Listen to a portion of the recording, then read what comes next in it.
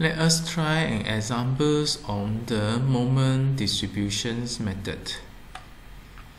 There is a 3-span continuous member. The member has a span of 6 meter, 4 meter, and 6 meter, and it has a constant cross sections, and there will be an uniform distributed permanent actions of GK equals to 25 kN per meter and QK equals to 10 kN per meter. The question asks us to determine the shear force and bending moment acting on the continuous member by using the moment distributions method. You may pause the video for a while for you to work out the solution. To solve these questions, you know that you need to test the member in accordance to different types of load arrangement, and then to produce the envelope shear force and bending moment diagram in order for you to determine the maximum shear force and bending moment. There are 2 load sets that you can choose. In this case, we choose to use the first load set for us to do the analysis. As the continuous member has only 3 spans, that means we will require 4 load arrangement. These include the alternate maximum and minimum, starting at the maximum and minimum for the load case 1 respectively, and then putting the 2 continuous span with the maximum and the maximum load move. This gives us 4 arrangement of the loading. For the ultimate limit state, the maximum load is defined by 1.35 GK and 1.5 QK. As for the minimum load is defined by 1.35 GK only. Out of these 4 arrangements of the load, the star here indicates the positions where the maximum moment, which can be in the form of sagging or hogging, that may occur. At the current stage, we do not know yet which will give us the most critical situations under the conditions of different stretch of the continuous member. This will only be known after we have merged all the shear force and bending moment diagram into the envelope shear force and bending moment diagrams.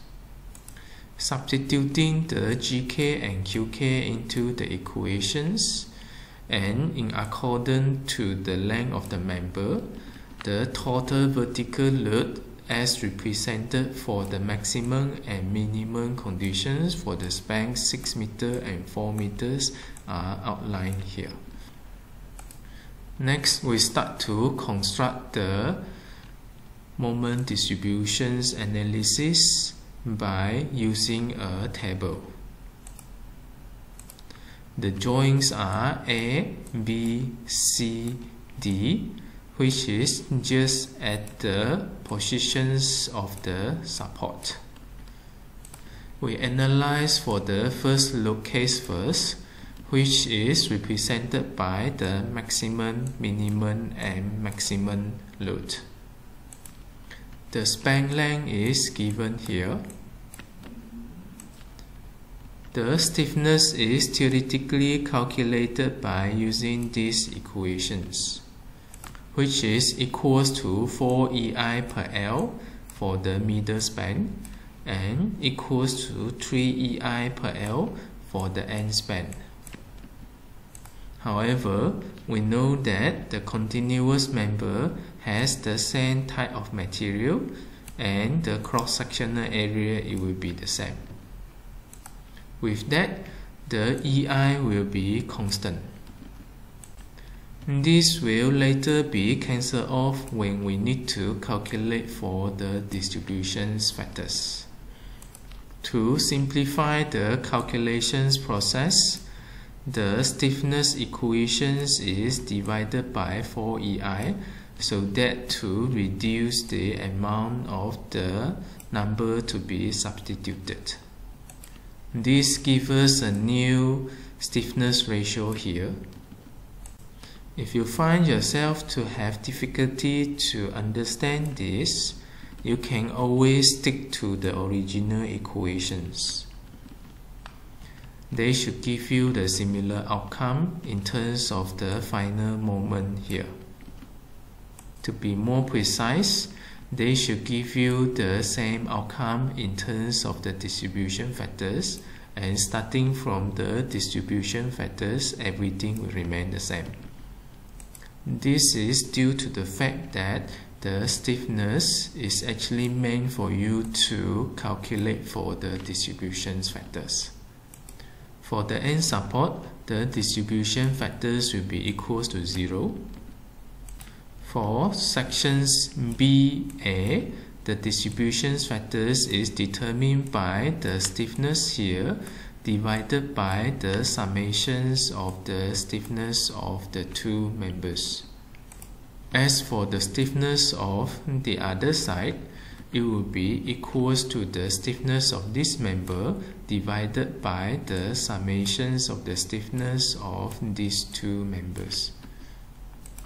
Same goes to the other joint C. As the stiffness of the member here is slightly higher, that gives you a higher degree of distribution factor here. In another word, this segment will carry about 1/3 of the moment, while this segment will carry about 2/3 of the moment.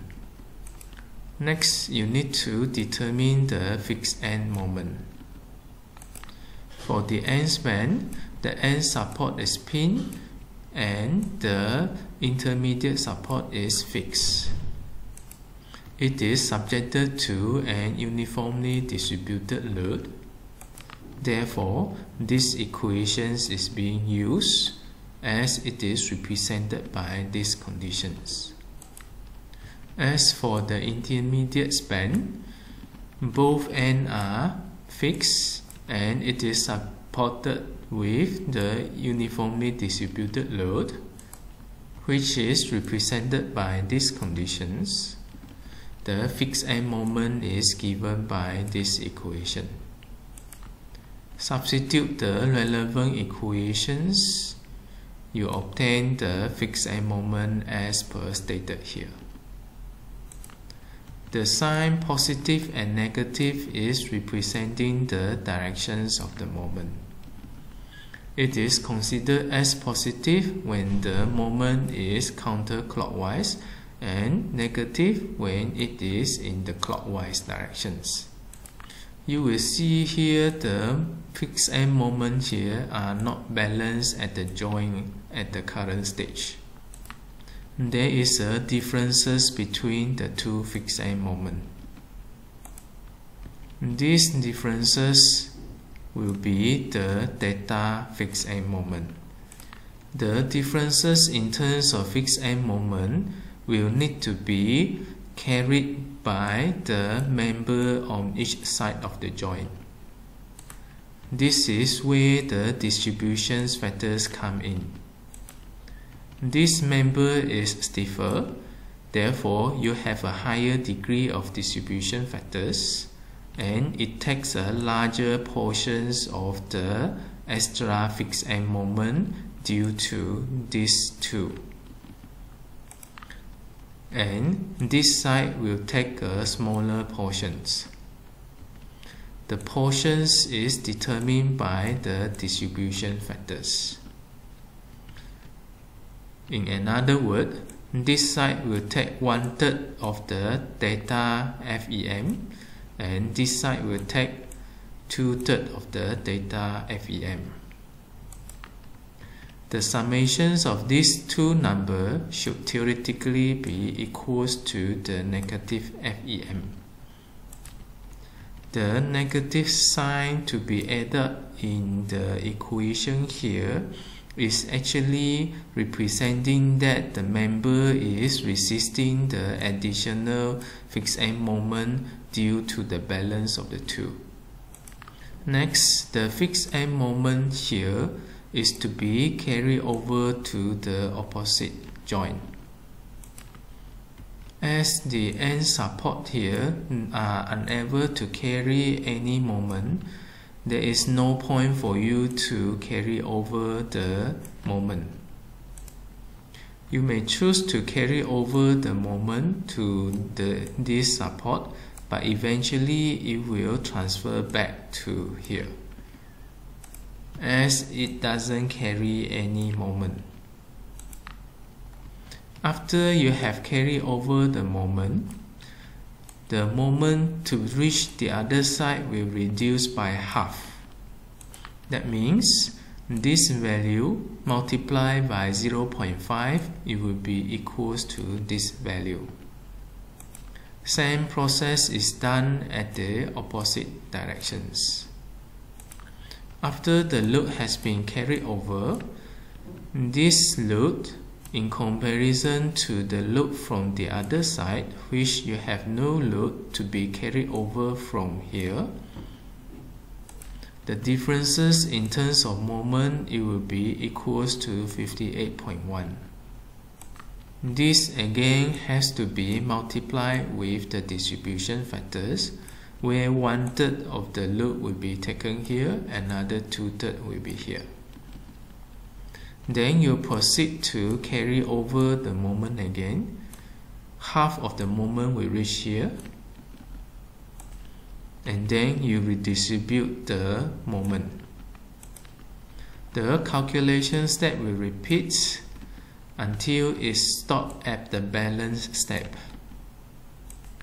You may stop when the numbers for the moment here, the balance, is relatively small than the original fixed end moment.